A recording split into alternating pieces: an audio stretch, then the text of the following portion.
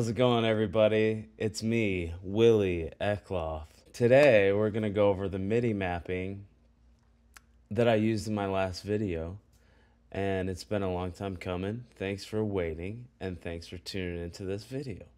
So let's get started. We're going to start with this quadrant right here, the beat pads, and how I MIDI map those. So go into your Ableton and enter MIDI mapping mode, which is right there up in the top right hand corner. And you can see I've already MIDI mapped everything. I've already got it set out, but I'm going to delete all of it and redo it so you can see it.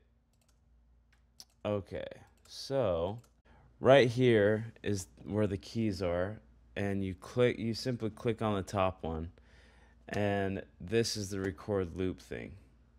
Okay, so there's beat, that's the second one, and then click up here under bass, and that one. So what that does is it allows you to record, and then when you hit that again, it will close the loop. Click on your back vocal 1, and that's vocal 1, and back vocal 2 right there. Because there's only 8 pads, I kind of split it up into three channels, and then the fourth one I have 2 separate back vocals. So now let's go to these bottom 3 on these main channels and do the stops. So stop for the keys, and then you just hit the button. Stop for the beat, and then you just hit that button. Stop for the bass.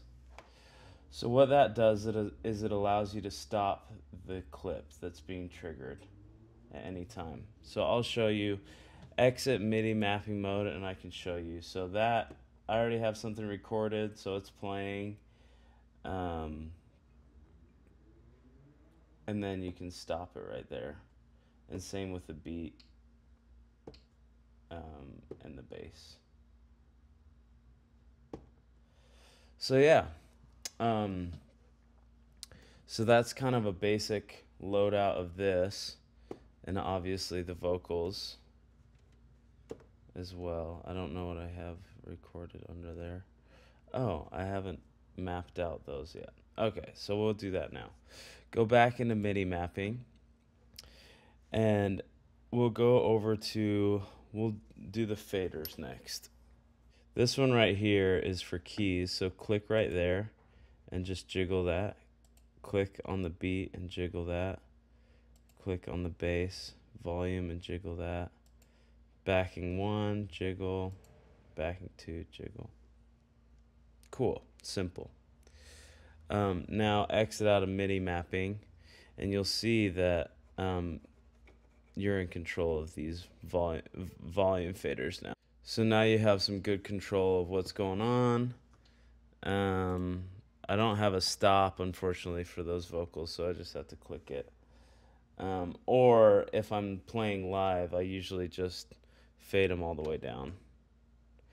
And that does the same thing. So let's move over here to the transport. I don't use it as a transport necessarily. I use it to arm enable each of these tracks. So arm the keys, the beat, the bass, and the voice. So let's go into MIDI mapping mode and click the arm enable button at the bottom of the keys track, and just hit that, and then go along the bottom, the beat, the bass, and the voice, the vox. And I just enable both of those right here for the voice, and I'll show you. So I exit out of MIDI mapping, and if I hit voice, both of those become enabled. Yeah, that's basically it for, and then for MIDI mapping, which is what I wanted to really go over this time. And next video, I want to go over kind of workflow and using this setup. So that's what's going on. Next time, I'll go over some of the workflow and some of the things I like to practice to keep a good loop going and keeping people interested as they listen. But yeah, thanks for tuning in again. I'm Willie Eckloff, and